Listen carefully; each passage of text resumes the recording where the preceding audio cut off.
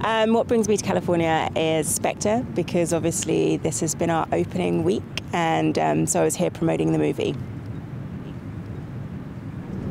My impression of the Evoque convertible is that it is an absolutely stunning car, inside and out. It's so luxurious, and it would be totally at home in the English countryside or in the Pacific highway here in California. It's just an ideal car all year round as well, but particularly in summer, it's amazing. I want it.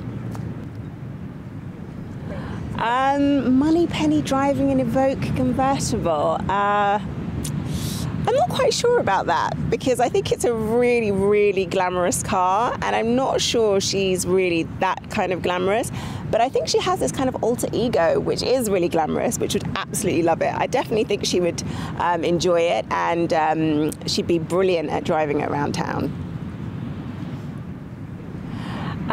If I had an Evoque convertible to experience anywhere in the world, it would be here, right here in California. I think it's an ideal place for the Evoque. I just would imagine myself driving around Melrose with the top down, the wind blowing in my hair, the sun shining, some great music playing. I would be having a ball. I think it's amazing.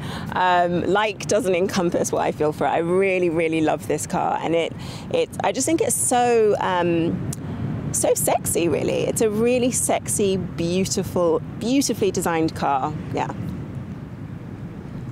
What's next for me after promotion of Spectre? Well, I did a film straight afterwards, which I've completed now. So now I'm giving myself a nice break, and I'm off to the Maldives to have a gorgeous holiday.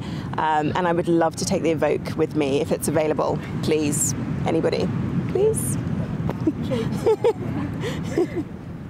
I don't know whether British talent is really taking over Hollywood. I think, British talent has always been recognised in Hollywood, and I think that's one of the reasons why we all come here, we flock here, because there's so much opportunity here.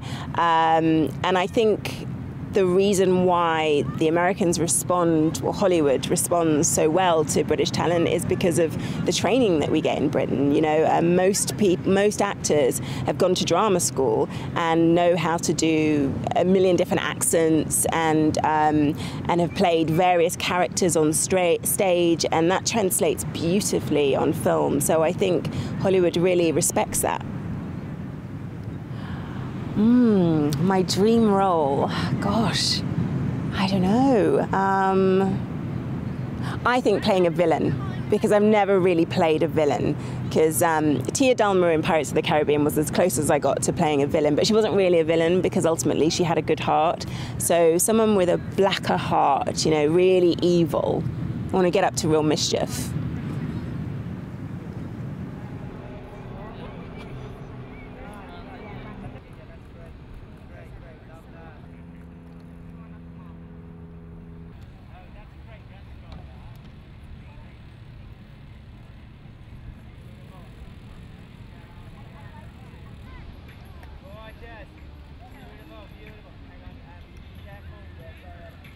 That's it, gorgeous when you're looking out that way.